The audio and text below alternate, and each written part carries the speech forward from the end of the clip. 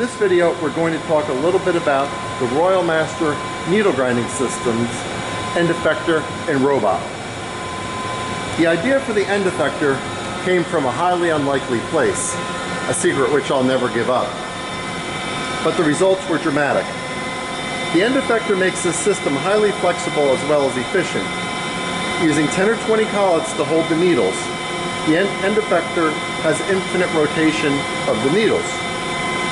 And the robot allows for multiple angles to be ground on the needle. The robot you're seeing is obviously Fanuc, recognizable by its bright yellow. And it's the LRMate 200ID 14L. It has a repeatability of 4/10 or 10 micron. So the question always is, how accurate is the robot? The answer is very. 4/10 of an inch or 10 micron. Using the robot to perform multiple operations within the Royal Master needle grinder is the heart of the system. The end effector's engineering gives the ability to grind multiple needle types, grind an infinite size range without expensive fixturing, load, grind, post-process and unload needles without an operator to ever touch the parts. I'm going to talk a little bit more about the end effector specifically now. The end effector has infinite rotation that's servo driven. The rotation accuracy is 0.5 degrees. The collets are pneumatically operated. The collets are sized for the needle diameters for optimal gripping. The collet change can be done in less than 60 seconds. It requires one tool and a very, very simple change.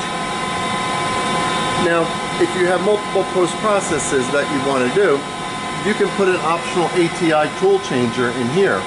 So you can dock the one end effector, pick up another one that's already out of post-process and change.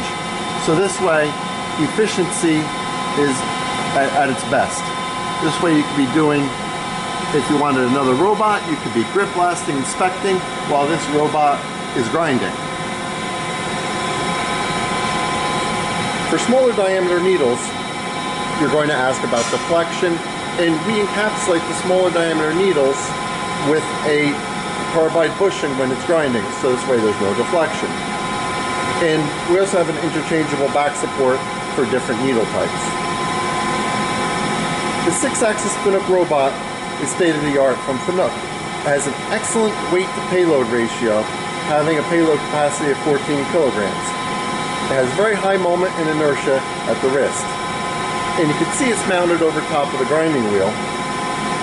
And the robot has 911 millimeter reach, which is very important because we have 18 cubic foot of post-processing room that you can put anything from grip blaster, inspection, buffing, whatever you currently do now for post-processing, we can incorporate with this system. Programming of the robot for day-to-day operations is done through the operator interface.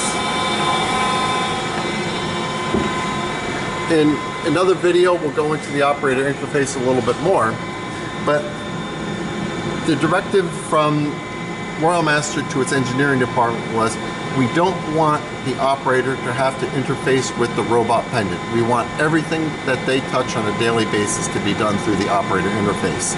And we've been able to do that. So you can see we've got the robot pendant here. We've also have the part creator, and that's how you program a needle. So you're never programming a needle using the operator or the robot pendant. It's all done through the operator interface. So that's a general tour of the robot, the end effector, and how it relates to the whole system in general. Thank you.